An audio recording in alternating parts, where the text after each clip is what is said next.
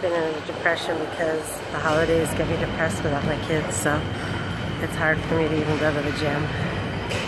But I made it. I'm not really working that hard. I'm just doing the elliptical, but it's like something to do to say I worked out. I mean, when you're that depressed and you can't go to the gym, shit, at least I made it here. I'm not gonna like sugarcoat it because I'm depressed.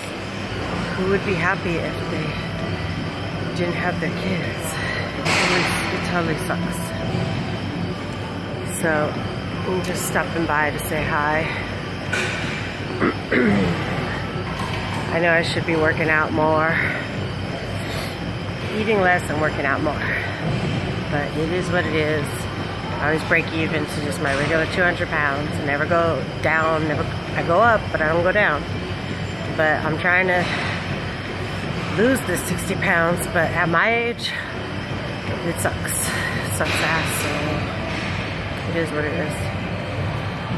I would have to just come here every day and just become a gym Barbie doll and not care about life and not care about looking for a job or any of that.